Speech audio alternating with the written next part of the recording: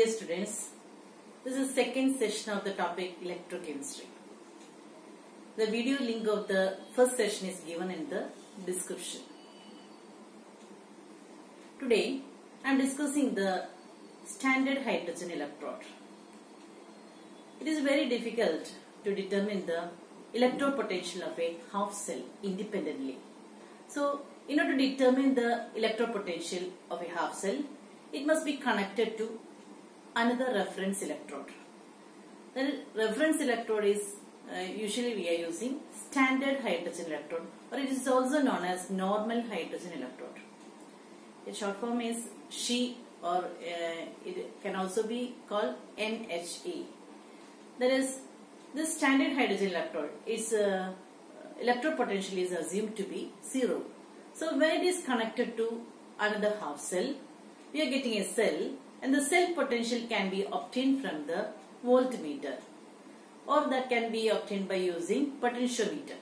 So by determining the value of the cell potential, we will get the electrode potential of the half cell that is we are considering. So here we can explain the standard hydrogen electrode. Standard hydrogen electrode consists of a platinum wire, and that is connected to a platinum foil, and that platinum foil and platinum wire are sealed in a glass tube, and that is platinum foil is dipped in a solution containing H plus ion. For example, we can take HCl solution with the concentration 1 molar, and hydrogen gas with pressure 1 bar at a temperature of 290 Kelvin is passed through this glass tube. And this device, that is standard hydrogen electrode, that is and its electrode potential is standard electrode potential, and it is assumed to be 0. This standard hydrogen electrode can act as both cathode and anode, and that depends upon the other half cell to which it is connected. But standard hydrogen electrode ennu parayunnathu reference electrode aanu. ആ standard hydrogen ഇലക്ട്രോണിന്റെ electrode potential 0 ആയിട്ടാണ് നമ്മൾ assume ചെയ്തിട്ടുള്ളത്. ഈ ഇതിന് chic it can act as കാഥോഡായിട്ടും ആനോഡായിട്ടും act ചെയ്യാനായിട്ട് പറ്റും. കാഥോഡാണോ ആനോഡാണോ അത് മറ്റ് ഹാഫ് സെൽ, ഏത് ഹാഫ് സെല്ലിന്റെ ആണോ ഇലക്ട്രോഡ് പൊട്ടൻഷ്യൽ നമ്മൾ എക്സ്പെരിമെന്റിൽ ഡിറ്റർമിൻ ചെയ്യാൻ പോകുന്നത്, ആ ഹാഫ് സെല്ലുമായി കണക്ട് ചെയ്യുമ്പോഴാണ് ഇത് കാഥോഡാണോ ആനോഡാണോ എന്നുള്ളത് ഡിസൈഡ് ചെയ്യുന്നത്. Then in case she ആനോഡായിട്ടാണ് act ചെയ്യുന്നതെങ്കിൽ അതിലെ ഹാഫ് സെൽ റിയാക്ഷൻ എന്ന് പറയുന്നത് half H2 giving H plus 1 electron. That is anode ആണെങ്കിൽ ദാറ്റ് ഈസ് ഓക്സിഡേഷൻ ആണ് ഒക്കർ ചെയ്യുന്നത്, ഇലക്ട്രോൺ ലൂസ് ചെയ്യുന്നു.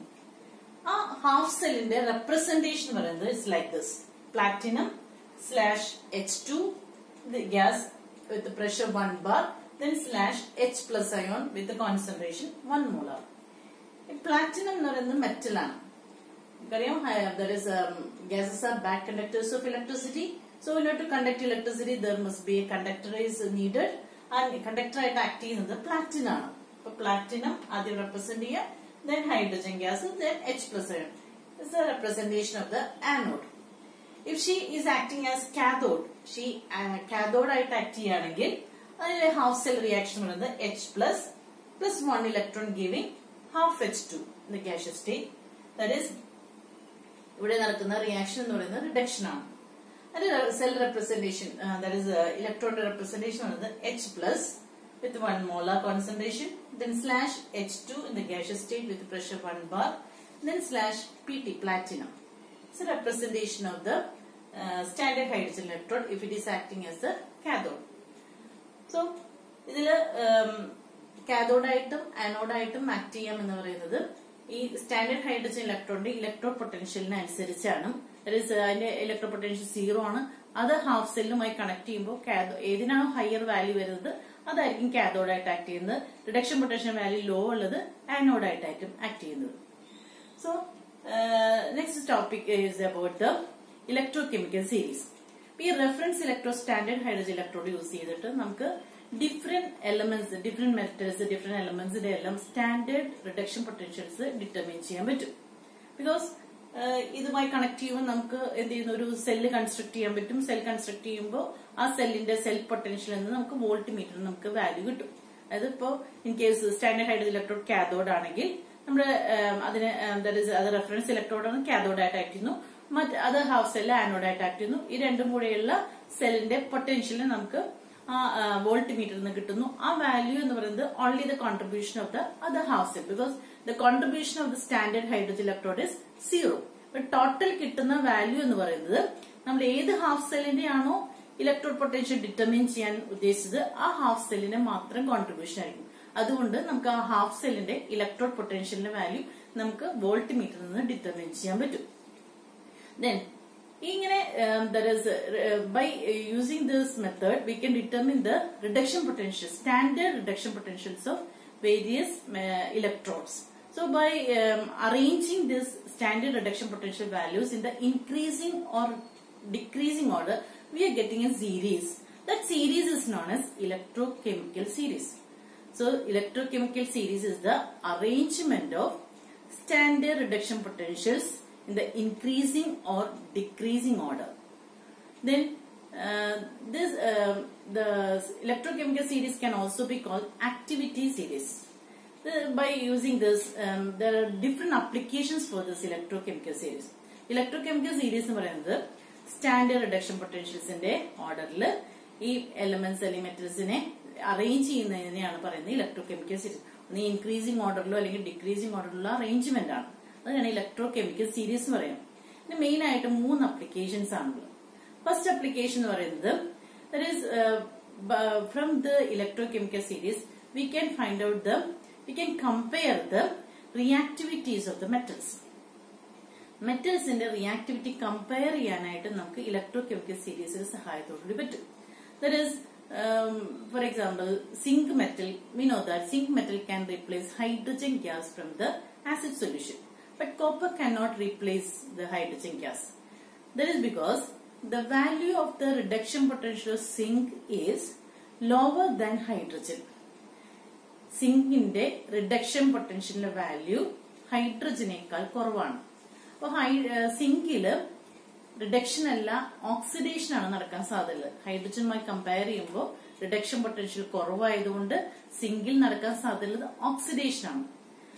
ഒരു എലമെന്റ് ഒരു മെറ്റൽ ഓക്സിഡേഷൻ നടക്കുകയാണെങ്കിൽ we can say that is more reactive. അപ്പൊ ഹൈഡ്രജനേക്കാളും മോർ റിയാക്റ്റീവ് ആണ് സിങ്ക്. അപ്പൊ സിങ്കിൽ നടക്കുന്ന ഓക്സിഡേഷൻ ആണ്. സിങ്ക് ഇലക്ട്രോണെ ലൂസ് ചെയ്യുന്നു. ആ ലൂസ് ചെയ്യുന്ന electron acid സൊല്യൂഷനിലെ H+ ions gain ചെയ്ത് ഹൈഡ്രജൻ ഗ്യാസ് ആയിട്ട് അതിനെ ലിബറേറ്റ് ചെയ്യുന്നു. പക്ഷെ കോപ്പറുമായി കമ്പയർ ചെയ്യുമ്പോൾ കോപ്പറിന്റെ റിഡക്ഷൻ പൊട്ടൻഷ്യലിന്റെ വാല്യൂ ഹൈഡ്രജനേക്കാളും ഹയർ വാല്യൂ ആണ്. അപ്പൊ കോപ്പറിൽ നടക്കുന്നത് റിഡക്ഷൻ ആയിരിക്കും. അപ്പൊ ഒരിക്കലും കോപ്പറിന് ഹൈഡ്രജൻ ഗ്യാസിനെ ആസിഡ് സൊല്യൂഷനിൽ നിന്ന് റീപ്ലേസ് ചെയ്യാനായിട്ട് പറ്റില്ല. അപ്പോ so that means we can compare the reactivities of the metals on the basis of this electrochemical series. Electrochemical series inde values il ninnu namukku aa metals inde reactivity ariyam. Lower reduction potential aanengil that will be more reactive. Higher reduction potential aanengil that will be less reactive. So that is the first application of the electrochemical series. Second application is that we can predict the reducing and oxidizing properties of the elements. Reducing and oxidizing properties നമുക്ക് predict ചെയ്യാനായിട്ട് പറ്റും. Predict ചെയ്യാൻ പറ്റുന്നതെന്ന് വെച്ചിട്ടുണ്ടെങ്കിൽ that is for example we can say that in the electrochemical series the fluorine gas is having the highest reduction potential value and the lithium plus ion is having the lowest reduction potential value. Since fluorine is having highest reduction potential, it will undergo reduction. That means it will gain electrons.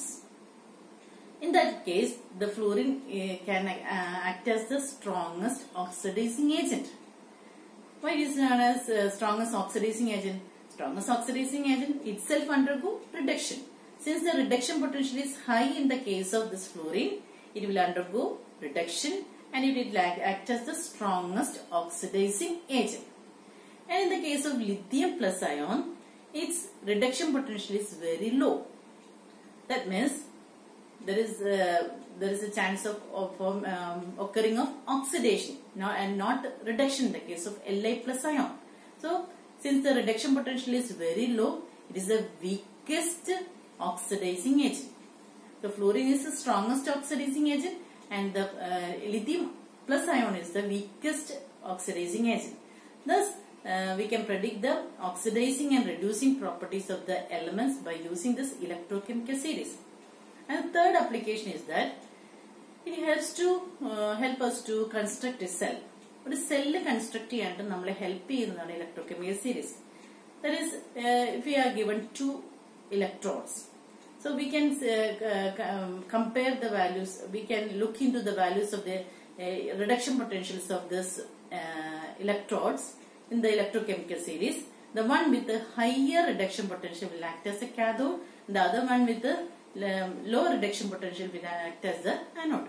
Because the one with the higher reduction potential will undergo reduction, and that will act as a cathode. The one with the low reduction potential will undergo oxidation, and it is acting as the anode. Thus, these are the three main applications of the electrochemical series. First one, that is, we can compare the reactivities of the metals. Second point is that we can predict the oxidizing and reducing properties of the elements. Third one, it helps to construct a cell, because we can predict which one is cathode, which one is anode by using this electrochemical series. So this is about the electrochemical series. Thank you.